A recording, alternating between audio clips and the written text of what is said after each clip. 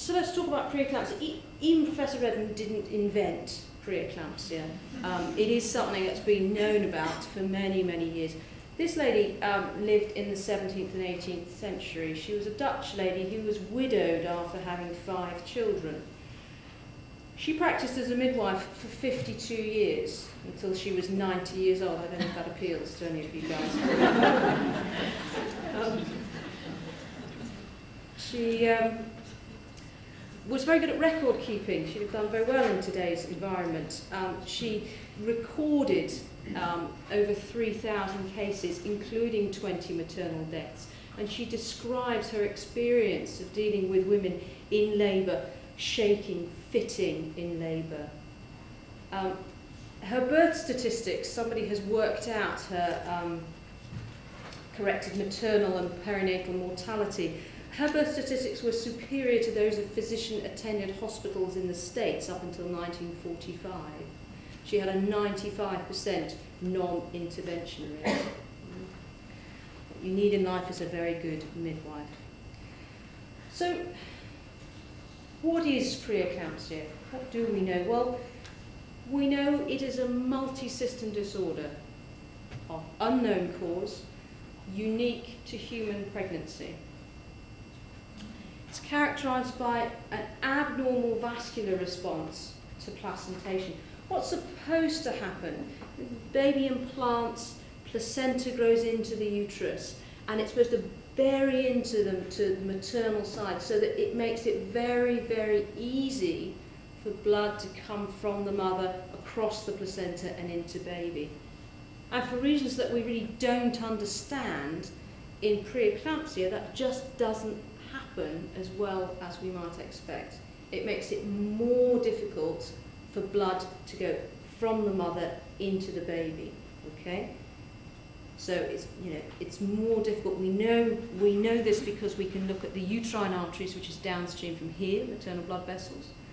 We know that the placenta isn't working. We can do umbilical artery Dopplers here. Okay? We know that this condition, the situation, is associated with an increase in systemic vascular resistance. Platelets are activated. They aggregate, they activate. If you look at the mean platelet volume, it goes up. The coagulation system gets activated. Endothelials, there is endothelial cell dysfunction, nitric oxide, free radicals, all sorts of factors. Nobody really knows if it's cause or effect. Lots of people doing lots of research at the moment. This abnormal placentation gives you on the maternal side, a maternal syndrome.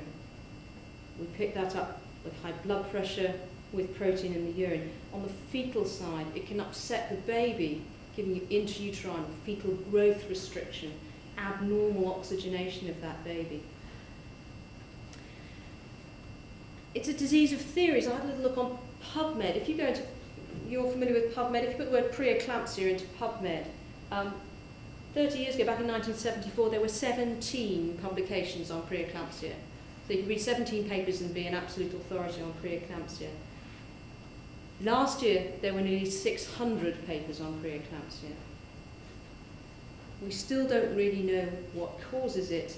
It makes it very difficult to treat, and certainly makes it very difficult to find a cure.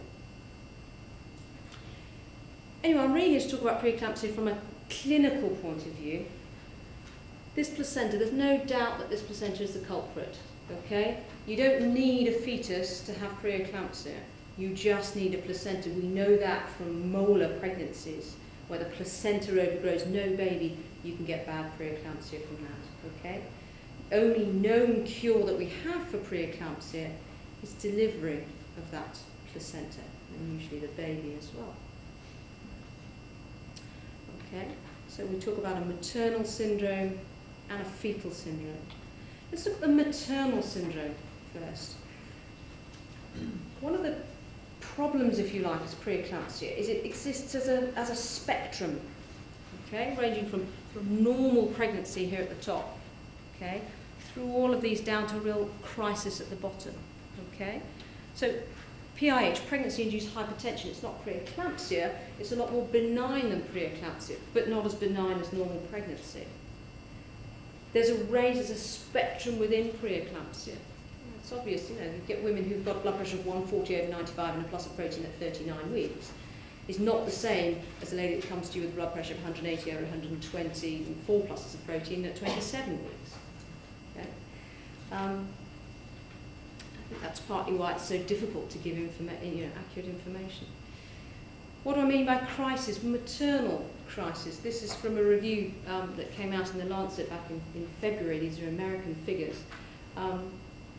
But mothers have crisis when they have one of these things: abruption, disseminated intravascular coagulation, HELP syndrome, we'll come on to, pulmonary edema, renal failure, eclampsia, and others.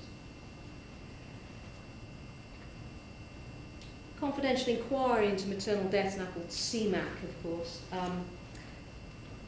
came out for the latest one for 2000 to 2002, just came out last November, December time. Okay, there were 14 deaths from preeclampsia and eclampsia.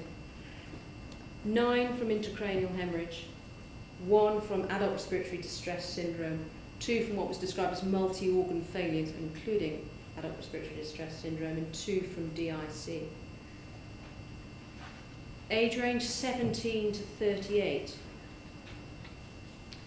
Parity ranged from 0 to 6. 7 were primates.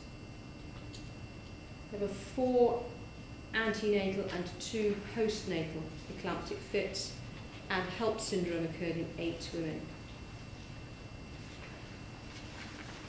6 of 13 cases assessed showed clear features of substandard care and may have been avoidable deaths. Avoidable deaths, avoidable maternal deaths. You know, a mother in her prime, a father, a child, a widower, an orphan. These are terrible things to happen. Intracranial hemorrhage, as the single largest cause of death, indicates a failure of effective antihypertensive therapy. This must be the priority for improved clinical care. Are you all familiar with the confidential inquiry? Have people read it? Yeah, it can make sad reading, but it makes very interesting reading. The vignettes, the little stories, they are extremely interesting. Don't read them on call, is the only thing I would say. It's a bit like watching Crime Watch on your own at night. You know? Someone was sitting watching television and someone came in and shot them. It's great.